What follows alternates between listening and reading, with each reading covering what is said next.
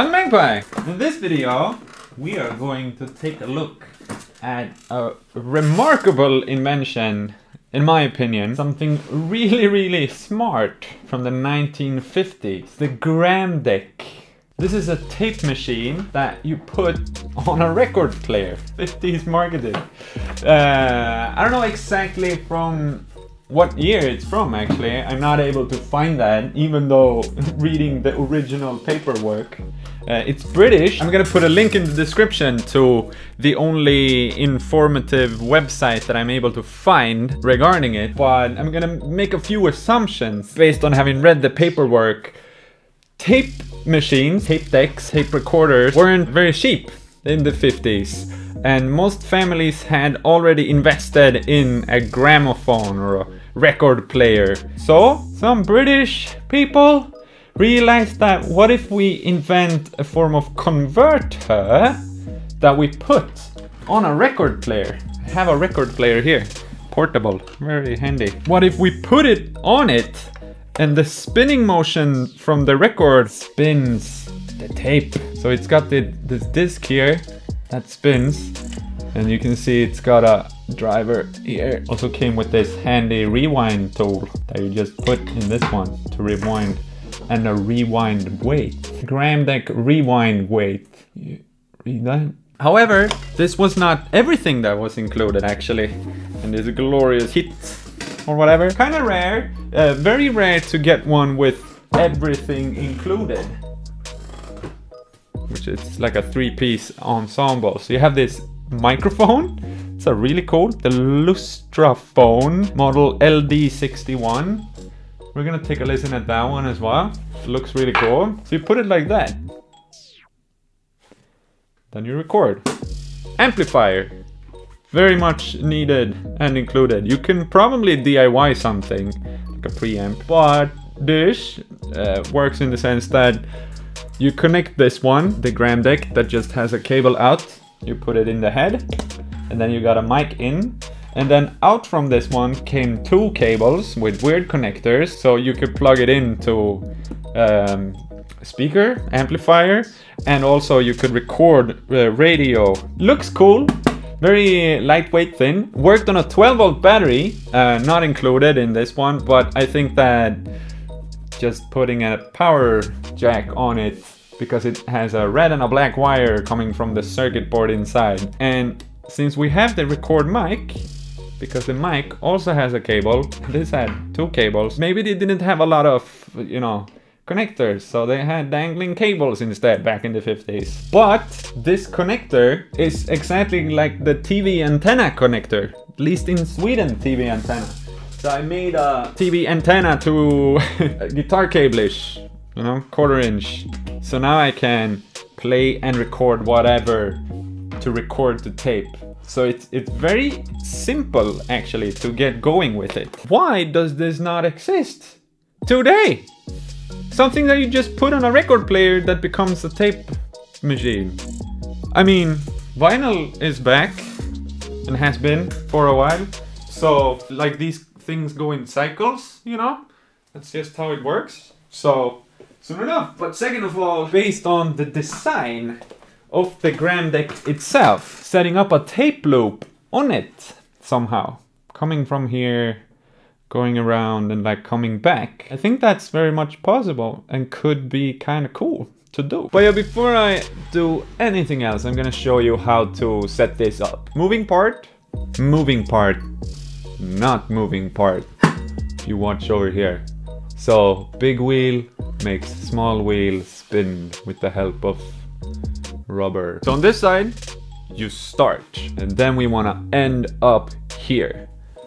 Over here is where the magic sort of happens. So this is the eraser underneath this one, and you can move this part to sort of, yeah, put it in place, I guess. And you can avoid it by going behind this one. So let's do that for now when I show. So you go up there, and then this squeezy holds it in place. And that's the reader and the recorder. So that's where you record, and it's also where you play back. So kind of cool like that. And you So you can choose to go with the eraser when you're recording, and then you just flip it up here and you play it back. Then you of course go around this one. Whoop. Like that. And we end up over here. Yeah. This is the squeezy that sort of helps driving it by keeping it tight. I can't push that down with my finger though, so because you push that little. But let's put it here first. Okay, so I just go like this.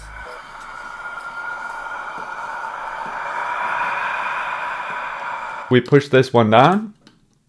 And we're ready to go. This is all also in the instructions, of course. And you can see how this is supposed to be used to keep it in from like moving when the record is spinning.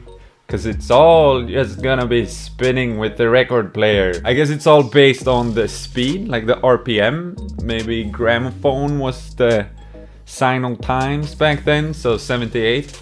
Then we can't really go half speed, but 45, 33, like 30, 66 or 90. So that's a good enough. We have this one. So let's set up this one.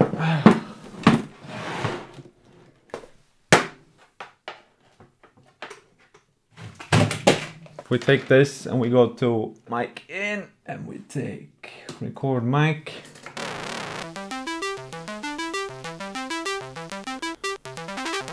Got no volume or anything, so it definitely benefits from being hooked up to a speaker or an amplifier, getting some warmth and stuff. Well, yeah, let's put the gram deck on the record player. There we go.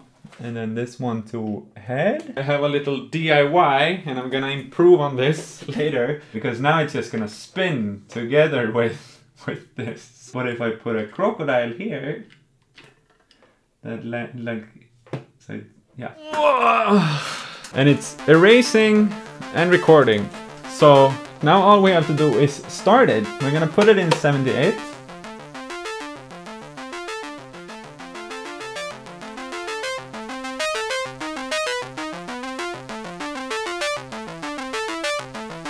I recorded for a while, and annoyingly enough, that's how you stop this one. Then we go above the eraser instead, so we don't erase while we rewind.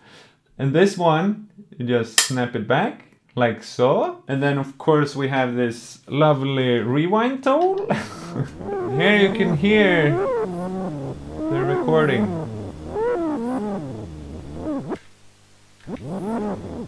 I wonder where you put the rewind weight. Is like here, maybe? Okay. Yeah. It made it heavier. I always wanted a bit heavier when I rewind. Let's play back that. Oh.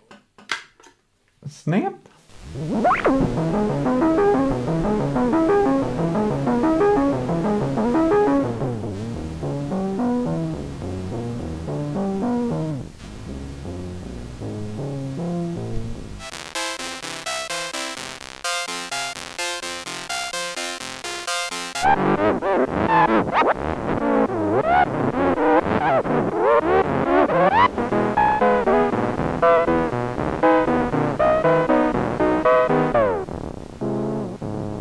Nope. So before we move on to the microphone, we're gonna try doubling with a second layer of audio. And of course we also grab another piece of equipment. But it sounds incredibly broken, right?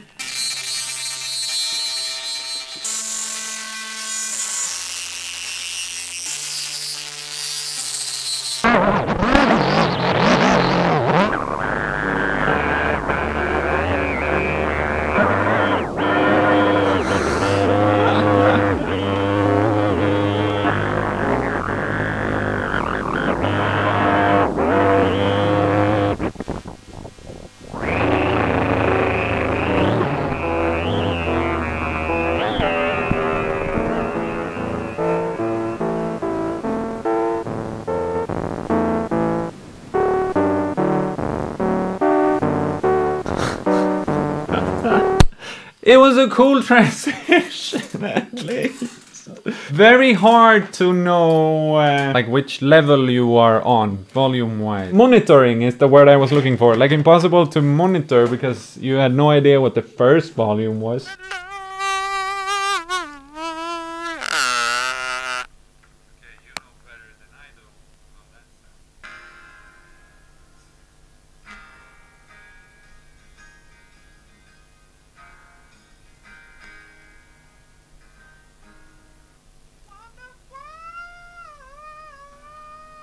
So then you seemingly have to be sort of kind of close. But I'm interested in getting this mic, like the audio from this mic, just to use it as a mic. The beautifully styled Lustraphone moving coil microphone, a sensitive and efficient instrument specially selected to the finest possible result from the Grandec gramophone tape recorder. Yeah, as you heard. Should I scan some of the coolest pages for members? Upload? Become a member on my channel to access paper from 1950. They had basically like a Tivoli type thing, so you could see it in person. Wow! Here they go through all the different parts. It is fun that everything is very mechanic, actually. Makes me think of ideas. Now I'm interested in if I can set up as a tape loop. I think I'm gonna cut here, gonna figure that out, if it's possible to do. I can figure out the mic at the same time, and we cut to a bit more artistic of an approach with trying to make something pleasant.